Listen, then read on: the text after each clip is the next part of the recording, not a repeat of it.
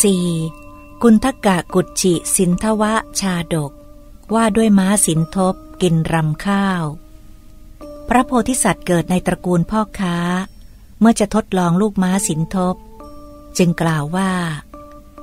10. หญ้าอันเป็นเดนข้าวตังและรำข้าวเจ้าเคยกินมาแล้วนั่นเป็นอาหารของเจ้าเพราะเหตุใดบัดนี้เจ้าจึงไม่กินลูกม้าสินทบได้กล่าวว่า 11. มหาพราหมณ์สถานที่ใดประชาชนไม่รู้จักสัตว์เลี้ยงโดยชาติโดยวินัยสถานที่นั้นมีข้าวตังและรำข้าวอยู่เป็นจำนวนมาก